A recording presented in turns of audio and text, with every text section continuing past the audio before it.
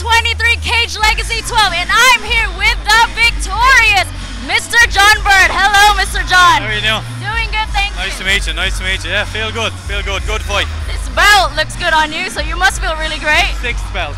That's my sixth belt now, so I feel really good. Like that was a very tough fight. I knew he was going to be a very tough opponent. I mean, he's racking them up lately. You know, he was 8-1 coming in here, and I knew the deck was stacked against me, and I knew he was trying to use me as a stepping stone. But if anybody wants to use me as a stepping stone, they want to step very fucking hard. Do you know what I mean? I'm not an easy match for anybody, and I'm a tough motherfucker. That's what I am. And the game plan, did everything go as according to plan? No, it never does. It never does. I'm a bit reckless in there, but as my coach says, John Kavanagh, you know, he always says to me, even when I'm sparring, he goes, "Come on, bring it. Do what you're good at. Controlled chaos," he calls it. You know what I mean?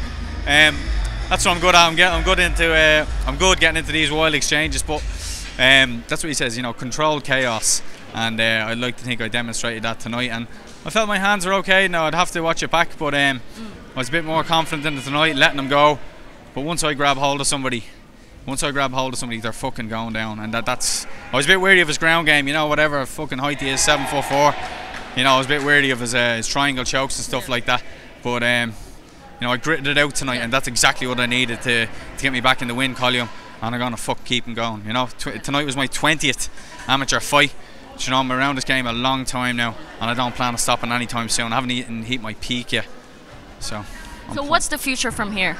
Oh, who the fuck knows? Like, you know, I have no idea. I'm gonna go home and I'm gonna fucking chill out. I'm gonna relax with my girlfriend for a few days, and you know, I'm gonna get back into the gym next week, do a bit of training, and just enjoy myself. Immediate future plans, I don't know. Whoever wants it can come get it. I'll take on anybody. You know, I'd like to get maybe another fight in the UK or something like that. Slightly different rules over there, the day before weigh in, and drop back down to 70 kilos.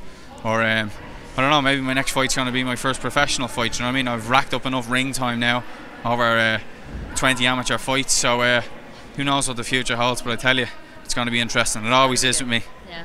We can't wait to see what's ahead of you and what's next. Congratulations on the super lightweight. Thank you very much. Thank you super so much. Super lightweight champ. Super lightweight champ. 6 times the belt collector. Get that again. There we go. 6 times. 6 times the belt collector. Thank you. Thank you so much, John. Cheers.